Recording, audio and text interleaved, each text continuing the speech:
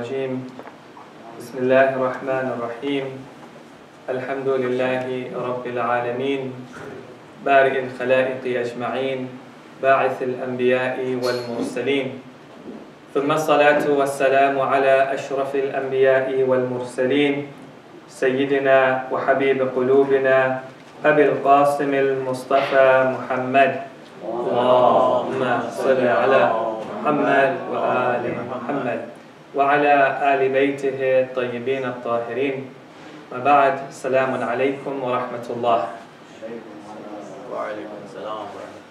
The eighth act which invalidates a fast is the act of vomiting intentionally, regardless of whether it is for a medical purpose or a non-medical purpose.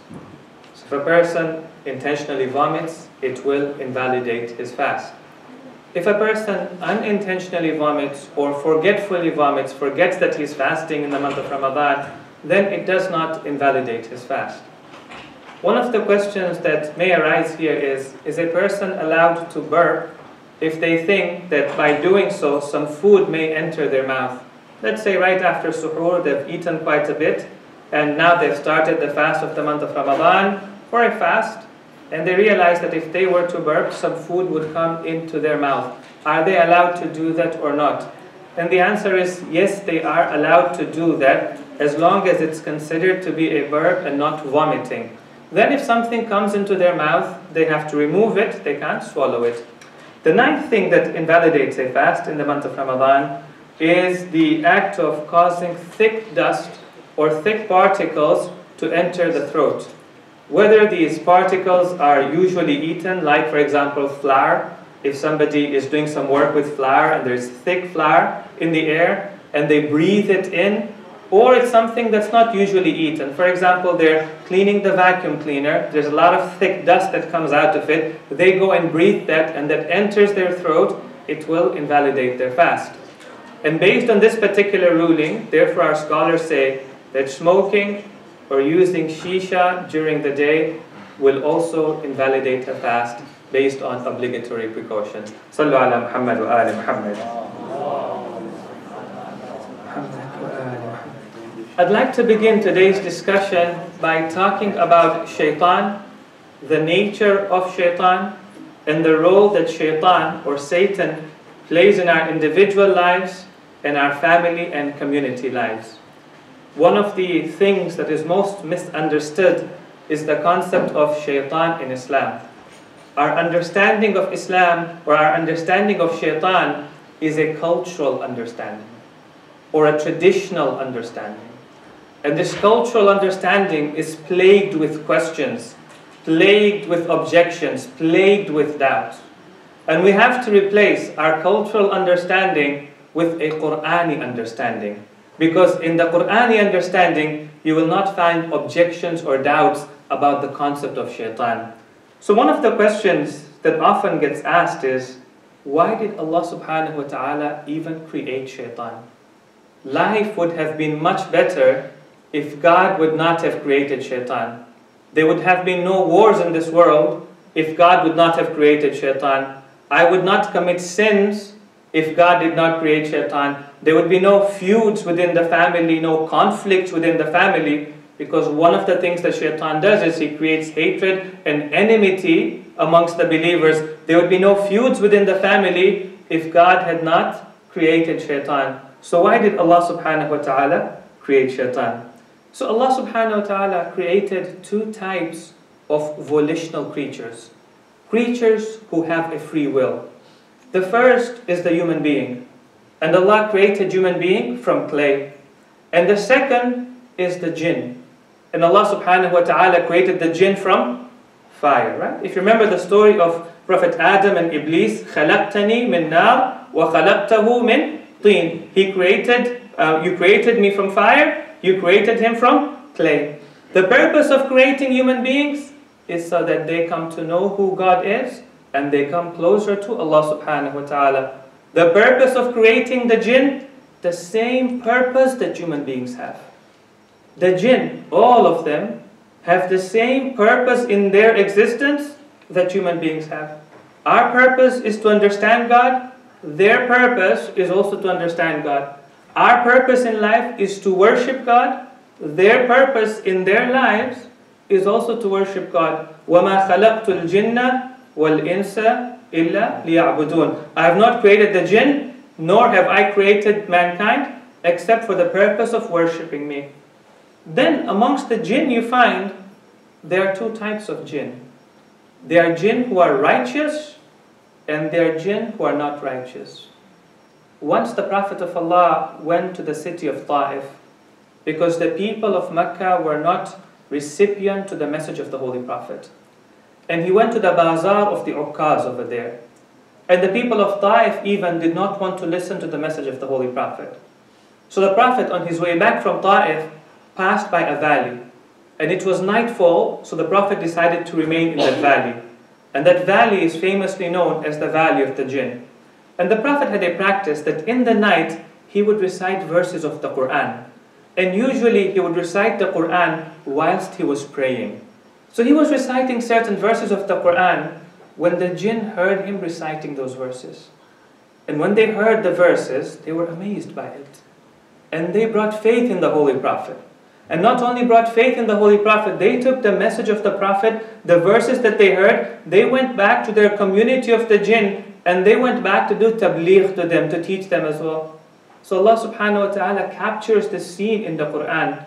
He says, قُلْ أُوحِيَ إِلَيَّ أَنَّهُ اسْتَمَعَ نَفَرٌ مِّنَ الْجِنِّ فَقَالُوا إِنَّا سَمِعْنَا قُرْآنًا عَجَبًا. O Prophet, tell them, it has been revealed to me that a group of the jinn heard the Quran, and when they heard the Quran, they said, we have heard an amazing recitation. يَهْدِي إِلَى الرُّشْدِ فَآمَنَّا بِهِ. It guides towards the right path. It guides us towards our growth. So we've brought faith in it. وَلَن نُشْرِكَ بِرَبِّنَا أَحَدًا. And we're not going to associate any partners to Allah subhanahu wa ta'ala. These were jinn who are believing jinn. But then they also point out in their conversation that jinn are of two types.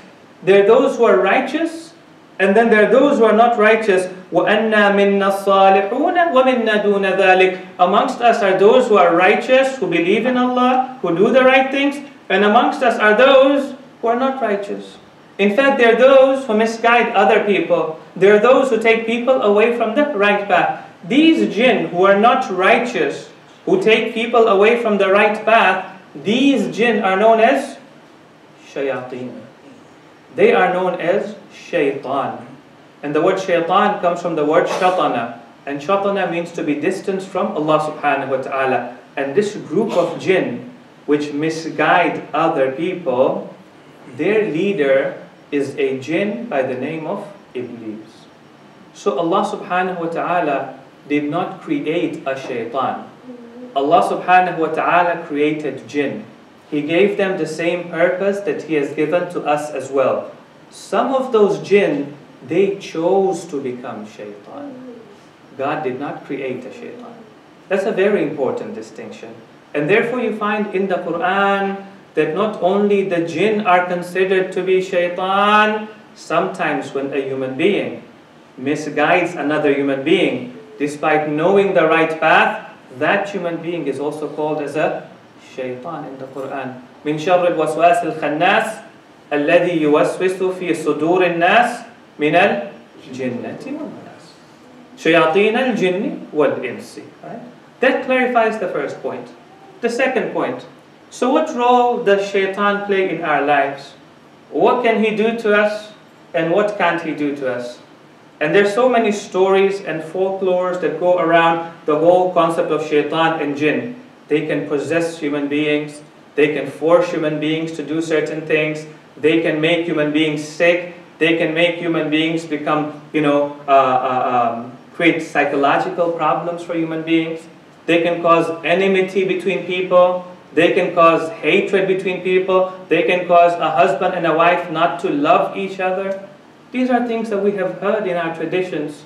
It doesn't matter which tradition you come from, doesn't matter which culture you come from. In all of our cultures, these things have been mentioned. So let me make one thing very clear. The jinn and shaitan can do none of these things. He can't force you to do anything. He can't possess you. He can't cause sickness within you. He can't force you to hate somebody. If you don't want to hate that person, he can't force you to love somebody if you don't want to love that person. Hujjatul Islam Tahriri, who's a scholar in Iran, he says, based on two reasons, this is not possible. First, he says, it goes against the justice of Allah subhanahu wa ta'ala. Secondly, he says, it also goes against the text of the Quran. Allah subhanahu wa ta'ala describes for us the day of judgment, a scene on the day of judgment. And he says, وَقَالَ الشَّيْطَانُ لَمَّا قُضِيَ الْأَمْرُ. And shaitan would say, when all is said and done, إِنَّ اللَّهَ وَعَدَكُمْ وَعْدَ الْحَقِّ وَوَعَدْتُكُمْ فَأَخْلَفْتُكُمْ. God made you a promise. He told you, if you stay on the right path, I'll send you to paradise. And if you do wrong, then you will face hellfire. And I made a promise to you as well. I told you not to worry about the hereafter. I told you not to worry about other human beings. I told you not to worry about ethics. I told you to be individualistic and nothing wrong will happen to you. I made a promise to you as well, but I broke my promise to you. وَمَا كَانَ لِي عَلَيْكُمْ مِنْ سُلْطَانٍ. But don't think I forced you to do anything. I didn't. I had absolutely no authority over you. I couldn't possess you. I couldn't make you do anything. Then how did you make us do these things? إِلَّا أَنْ دَعَوْتُكُمْ فَاسْتَجَبْتُمْ لِي. I only invited you. The only thing that shaitan can do, remember this, the only thing that shaitan can do is he can plant a thought into your mind. He can sow a thought in your mind and nothing more than that. Just as human beings can also put thoughts into your mind, shaitan also puts thoughts into our mind. But we don't realize that it's shaitan who's doing that. Allah tells us in the Quran that shaitan and his group, they can see you from a position where you can't see them. So sometimes a thought comes to your mind. You think it is me thinking. Shaitan is putting the thought into your mind. And thoughts are of two types. There are thoughts which are known as shaitani, satanic inspirations. And there are thoughts which are known as rahmani, angelic inspirations. I just put a thought into your mind. فَلَا تَلُومُونِي وَلُومُوا أَنفُسَكُمْ. On this day, I've got my own problems. Don't blame me. You blame yourself now. Shaitan can't force us to do anything. But shaitan can put a thought into your minds. He can promise us certain things. He can make us fear certain things or make us want to fear certain things. Let me give you an example. Whenever you have an opportunity to give in the way of Allah subhanahu wa ta'ala, sometimes a thought comes to your mind, if I give sadaqah, then what about me? What about my children? What if I need this money tomorrow? What if there is an emergency tomorrow and I need this money and I'm giving it away in the way of Allah subhanahu wa ta'ala? This is satanic thinking. Allah tells us in the Quran, الشَّيْطَانُ يَعِدُكُمُ الْفَقْرَ وَيَأْمُرُكُمْ بِالْفَحْشَاءِ. Shaitan promises you poverty, puts the thought of poverty into your mind. And not only that, but he encourages you to do that which is indecent. What is that? You know, he tells you not to spend in the way of Allah subhanahu wa ta'ala. At the same time, he tells you use this money to enjoy yourself. Now, there's nothing wrong with enjoying yourself. But he says, use this money to enjoy yourself. There's no need to spend in the way of Allah. Or if you want to give in the way of Allah, give those things that you don't need. Those clothes that you've used up, those toys that you don't need, the children don't need, give those away, right? Why do you have to give the things that you need in the way of Allah? Whenever we have an opportunity to do good, shaitan promises us two things, and Allah promises us two things. Shaitan promises us poverty and encourages us to do wrong. وَاللَّهُ يَعِدُكُمْ مَغْفِرَةً وَرَحْمَةً مَغْفِرَةً وَفَضْلًا. And God promises you forgiveness in the hereafter, and God promises that He will increase for you in this world as well. Think about it. Shaitan tells you when you spend in the way of Allah, you've lost what you've spent. And Allah subhanahu wa ta'ala tells you when you spend in the way of God, you've gained what you've spent. It is narrated that once in the house of the Prophet, there was a sacrificial animal. They sacrificed a sheep. And anytime somebody came to the Holy Prophet for some help, the Prophet said to him, why don't you go to my house, to one of the houses of my wife, and she will give you something. So the whole day people had been going to that house to take something from the Qurbani. At the end of the day, after Salatul Isha it seems, the Prophet of Allah comes home and he sits down for dinner and his wife brings him a piece of the leg. And she says, Ya Rasulullah, only this has remained. The whole day people came home and they took away from the qurbani, and only this has remained. The Prophet said, you're mistaken. Everything has remained, only this is going to be lost. Now, all shaitan can do is put a thought into our minds. Now, what does shaitan do within a family? What does shaitan do within a community? One of the goals of shaitan within a community is to create hatred, is to create enmity. Allah subhanahu wa ta'ala says that in the Quran. Shaitan does not like a sense of community. He doesn't like a healthy family either. So Allah subhanahu wa ta'ala says in the Quran, Sallu ala Muhammad wa ali Muhammad. إنما يريد الشيطان أن يوقع بينكم العداوة والبغضاء في الخمر والميسر ويصدكم عن ذكر الله. Two things which are not permissible in Islam. The first is consuming alcohol, and the second is gambling. Now, there are a number of reasons for why consumption of alcohol is not allowed. The primary reason is because it compromises your aql. And there are a number of reasons for why gambling is not allowed. But one of the reasons mentioned in this verse is we're told alcohol and gambling is not allowed because it leads to enmity. It leads to hostility. It leads to animosity, right? Somebody consumes alcohol and sometimes they're drunk, they're intoxicated, and they start saying things which lead to enmity. They start doing things which create problems within the family.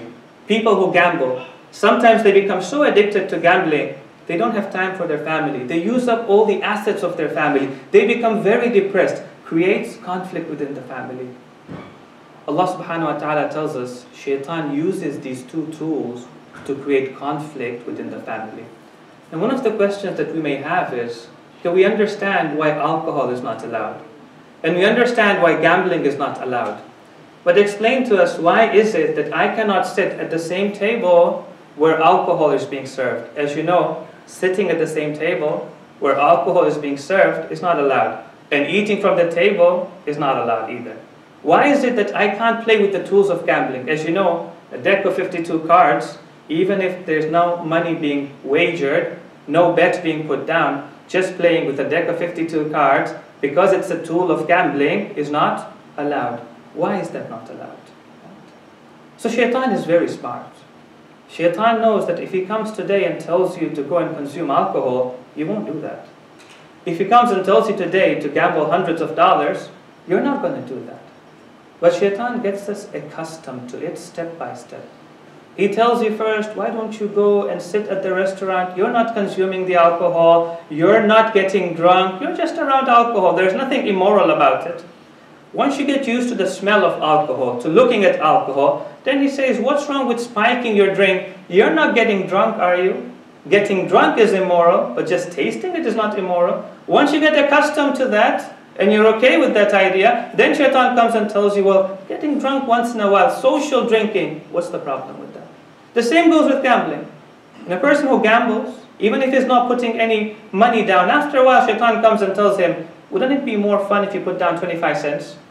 You're not, throwing away your whole bank balance here, it's just 25 cents. And after a while you get used to that idea and it says, wouldn't it be more fun if you put some more money down? Therefore you find Allah subhanahu wa ta'ala with a number of concepts and practices, He doesn't tell us don't do it, He tells us stay away from it, right? This is shaitan working. Now, shaitan tries to create hatred within brothers and sisters, create animosity within them. How does he do that? Can he make us hate each other? He can't. If we don't want it, he can't do it. Can he make us enemies of each other? If we don't want that, he can't do it. All he can do is put a thought into our mind. Right? For example, he makes us look at defects in each other. Find defects in each other. And therefore you find sometimes, and he's very persistent with that.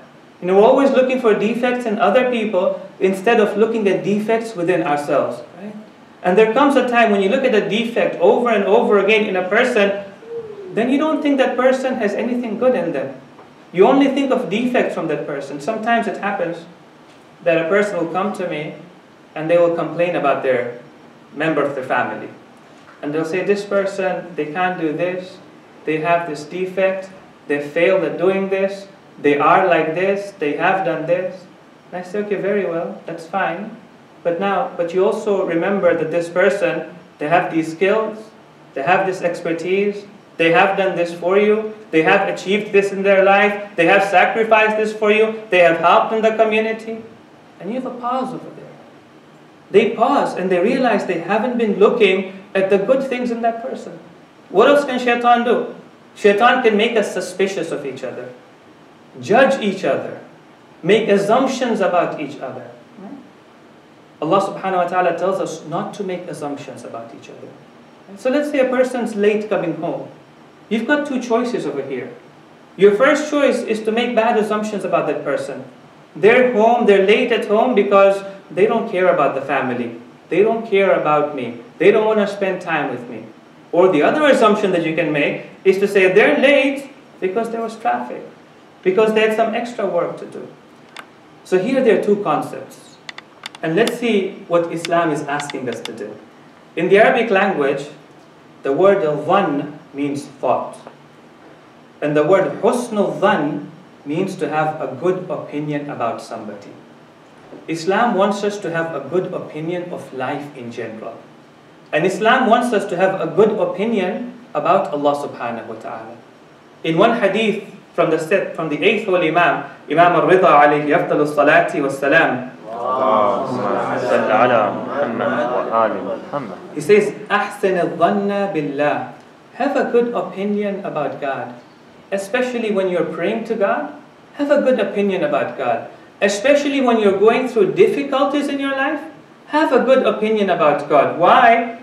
Because God says Himself, أَنَا عِنْدَ ظَنِّ عَبْدِيَ الْمُؤْمِنِ. I treat my servant the way he thinks for me.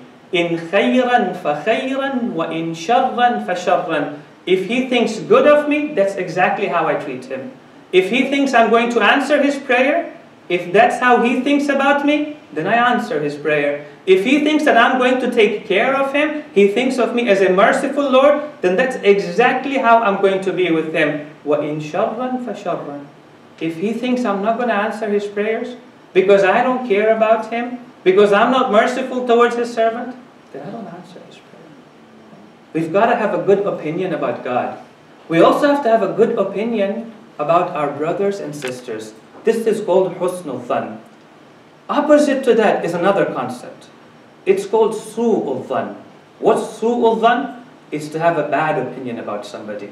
It's to be suspicious about somebody. It's to make assumptions about somebody that are not true. Okay? Allah subhanahu wa ta'ala tells us in the Quran, Ya ayyuhalladhina amanu ijtanibu kathiran min al-dhanni. O those who believe, avoid a lot of suspicion. Avoid a lot of this negativity that you have about other people. Why? Inna ba'da dhanni ithmun. Some of these thoughts that you have, they're sins. Some of these thoughts that you have, they're sins. Which ones? فَلَا تَجَسَّسُوا and وَلَا تَجَسَّسُوا and do not spy upon each other. Sometimes these thoughts that you have, they cause you to spy upon each other. How? You read each other's emails, you read each other's texts, you look into each other's lives, you ask about each other. Islam does not like us spying upon each other. Right? وَلَا تَجَسَّسُوا. You know, when we talk about the mistakes, the sins of the eyes, sometimes we think that the only sin that the eye can make is to look at a non-mahram lady, to look at a lady that you're not allowed to look at, or for a lady to look at a man, for example. Some of our scholars say, no, there are up to 15 sins that the eye can commit. For example, looking at a righteous person with the eyes of anger. Looking at your parents with the eyes of anger. Looking at an oppressor with the eyes of love and affection. Looking into a person's letters or looking into his house when you're not supposed to be looking into his house. That's also a sin that the eye commits. Alright? وَلَا تَجَسُّسُوا and do not spy upon each other. وَلَا يَغْتَبْ بَعْضُكُمْ بَعْضًا and do not backbite each other. Now just imagine the sequence of ideas in the Quran. I told you before that the sequence of ideas is very important in the Quran. Number one, it says, اجتنبوا كثيرا من الظن. Avoid suspicion. Why? Because when you have suspicion, what are you going to do? You're going to start spying upon each other. Let me find out if this is true or not. When you spy upon each other, what will happen? You might find out something, or you might become suspicious about something. You want to tell somebody. You want to share with somebody. You want to backbite, right? So, what does the Quran tell us? From the roots, avoid having suspicion about each other. To the contrary, in the hadith we're told, ضَعْ أَمْرَ أَخِيكَ عَلَىٰ أَحْسَنِهِ. Interpret all the actions of your brother in faith in the best of manners. If you can interpret it positively, interpret it positively. حَتَّى يَأْتِيَكَ مَا يَغْلِبُكَ مِنْهُ. Until you achieve evidence, you receive evidence that doesn't allow you to interpret it positively. So let's say now, somebody made a decision in a committee. Somebody made a decision in the family and they did not consult you. You got two options here. First option that you have is to have a negative opinion about them. They did not consult me because they don't care about me. Because they don't care about my opinion. They did not consult me because they don't care about anybody's opinion. This person is authoritarian. This person is a dictator, for example. This is a shaitani thought. The other option that you have is to give them an excuse. And in some of the hadith it is reported, give your brother 70 excuses before you accuse him of something. You know? Maybe they were stressed. Maybe they forgot. Maybe they didn't have time. Now, this sort of an attitude doesn't come overnight. Okay? Let's say if a person has the habit of being suspicious, they can't change themselves overnight. One thing we find very difficult to control are our thoughts. And we're not going to be able to control our thoughts overnight. In order to change our thoughts, we actually have to change our nature. And our nature doesn't change overnight. It takes effort. It takes hard work. And it takes time to develop. So let's say I have a nature that's not good. I'm not patient. I'm not forbearing. I'm suspicious. Or let's say I'm miserly. I'm not generous, right? How do I change that? I'm not going to be able to control my thoughts. But our scholars point out, I can control my actions. So if I'm suspicious, let me not act upon my suspicion. If I'm suspicious, let me not spy upon another person. If I'm suspicious, let me not share my thoughts with somebody else. If I'm suspicious, let me not judge that person. Let me not start ignoring that person. I can't control my thoughts, but I can control my actions. Right? Not only that, they point out that we are able to admonish ourselves. You're able to talk to yourself. Now let's say you come across a brother and you're thinking about him, and suddenly you have a suspicious thought about him, or you start seeing defects in that person rather than seeing, their good qualities within them. So what do? You admonish yourself. You talk to yourself. You say to yourself, you're looking at defects in this person. Don't you have the same defects within yourself? You're looking at the defects that they have. Don't you see that they have good traits as well? And you start focusing on that. This is going to be a battle. A battle between the intellect and my desires. A battle between the intellect and my heart. But this is the jihad. When the Prophet of Allah talks about al-jihad al-akbar, the major jihad, this is the jihad. It's a jihad between the intellect and my desires. It's a jihad that happens within me and not outside of me. Right? And this is what we need to do. If we want to build our character, we'll have to do jihad. If we want to build our character, we're going to have to consciously put effort into building our character. I'm going to have to talk to myself. I'm going to have to stop myself from doing certain things. And inshallah, over time, your nature will change and become a Rahmani nature instead of being a Shaitani nature. Sallu ala Muhammad wa ali Muhammad. We pray to Allah subhanahu wa ta'ala in this evening, in the holy month of Ramadan. Ya Allah, we have fasted for 1/3 of the holy month of Ramadan. We ask you to accept our acts of worship and our fasting in this month of Ramadan. Ya Allah, if we have lacked in sincerity, if we have lacked in effort, Ya Allah, we ask you to forgive us, and we ask you to give us the strength to improve upon our actions and to improve upon our sincerity.